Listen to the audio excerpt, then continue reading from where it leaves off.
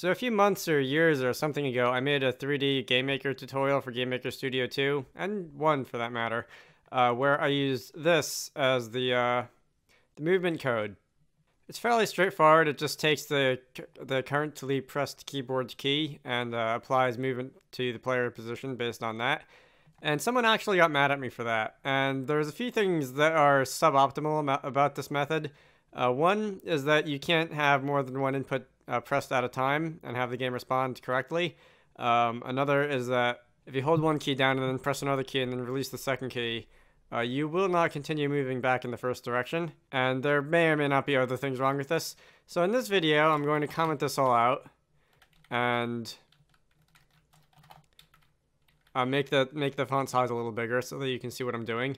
And I'm going to go over two alternative methods for moving around in 3 dimensions in Game Maker. The first one is probably the more popular one, but I don't really like it very much. First, I'm going to say var horizontal equals keyboard check ord. I need to have 2 quotes now, double quotes now, don't I, instead of single quote for individual characters. Or W minus keyboard check ordinal W minus keyboard check ordinal S. And I'm going to do something similar for vertical. That's vertical, not horizontal. Thinking about the keyboard as axis on a joystick or something like that. Var horizontal equals, I'm just going to copy and paste this. And instead of saying W and S, I'm going to say A and D. A, D. And what this is going to do is it's going to take, and it's going to check to see if you're pressing S, and it's going to combine them into one, using the fact that in Game Maker and several other languages, 1 evaluates to true and false evaluates to 0. I think I said that in the wrong order, but bear with me. And what it's going to tell the computer is that if you're pressing W on the keyboard and you're not pressing S on the keyboard, it's going to assign vertical a value of 1 because 1 minus 0 is 1. If you go the other way around, it's going to assign a value of -1 because 0 minus 1 is -1. And the same thing for the horizontal component. Now I'll get into why I don't like that in a minute. But first, var move direction equals point direction 0, 0 horizontal and vertical, and var move distance equals point distance 0, 0 horizontal and vertical. Now instead of using a switch statement or a big if else tree and going down a different branch of conditional conditions, I'm going to say var, no, not var, I'm very used to typing that by now, x plus equals d cos direction times 4 for now, y equals y, on y plus equals d, no, minus equals d sine direction times 4. And we're going to run the game, and this is going to do exactly what it did before, and many fewer lines of code and in a way that will make people not aggravated at me. You can see that I move around. I don't know what I'm doing. I have to say, instead of direction, move direction here. Come on, paste the right value, thank you.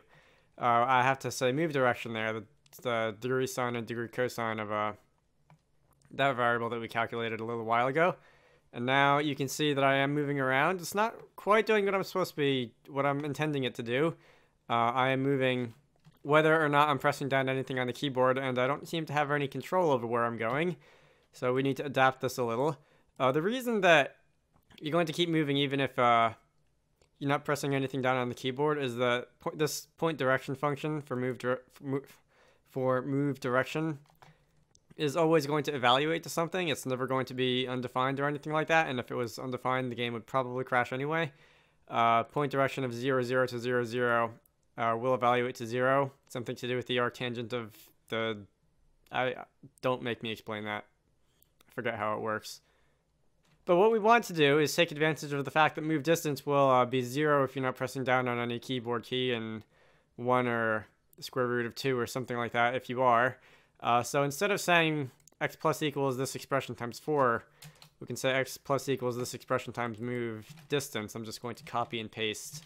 I failed at copying and pasting. Copy and paste. And now, when I run the game, I'm not moving anywhere. That's cool. Unfortunately, when I do press down somewhere on the keyboard, I move rather slowly. And I happen to move not in the direction that I'm looking. And I will fix that in a moment. I forgot I had these squares here that rotated with the current time. Those look really bad. Okay. So instead of so to fix the movement speed, I'm just going to multiply by 4. In reality, you'll probably want to have this multiply by a variable that's like, I don't know, 4 if you're walking and 6 if you're running or something like that. But that is, I'm going to call that your homework for this video. And to fix the fact that you will not always move in the right direction when you press down on a keyboard key, we can simply add the direction that you're facing, the direction that the camera is facing, or the player or whatever. We can simply add that to the direction that you're pressing down on the keyboard. And I believe, because of the way that I have this set up, because of the way that I have the camera looking, I'm also going to want to add 90 to the expression. You could fix that. You could also fix this by swapping around the order and magnitude of the sines and cosines over here. And that's probably the more correct way to do things. Sweet Celestia, you can yell at me for that too later on. I don't really care. But now when I run the game, press W, I go forward. I turn around in some odd degree direction. I press W, I still go forward. D, S, A, and it works no matter which direction I'm facing. This is a lot more elegant than this giant switch statement. I can see why people like it, but like I said, it takes advantage of the fact that in GameMaker, true is equal to 1 and false is equal to 0, and that is not really the best of programming practices to adopt.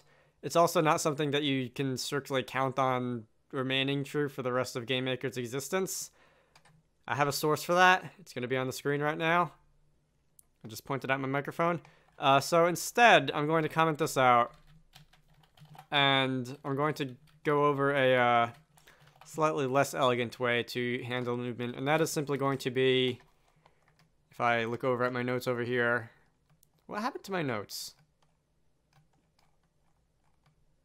Oh, here they are. This is basically just going to convert the switch statement into an if-else tree, and it's going to take the form of if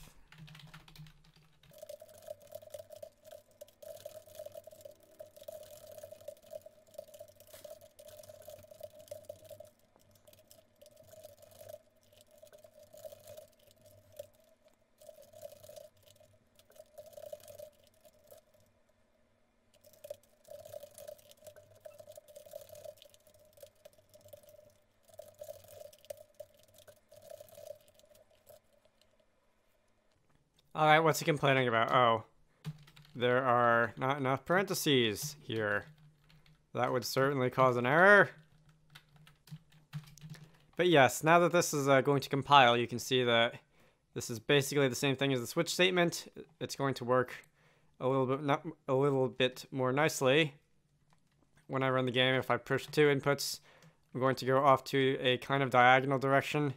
If I press 1 key, press another key, and release the first key, I will continue going in the direction that I was going initially. This is how I like to do my keyboard input for 3D games in GameMaker. It's not as fancy, elegant looking as, I keep using that word, as this method over here, but it's a little bit more safe, I think. You can make up your own mind which method you want to use for moving around in 3 dimensions in GameMaker. If you really want to, you can go and keep on using the switch statement. I don't know necessarily why you would, but that's up to you. For now, I hope this cleared some things up. As always, assuming I remember. If I don't remember, yell at me. But I will have the code for this in the description of the video, where you can download it and play around with it. My name is Dragonite. I hope you all enjoyed that, and I will see you all later.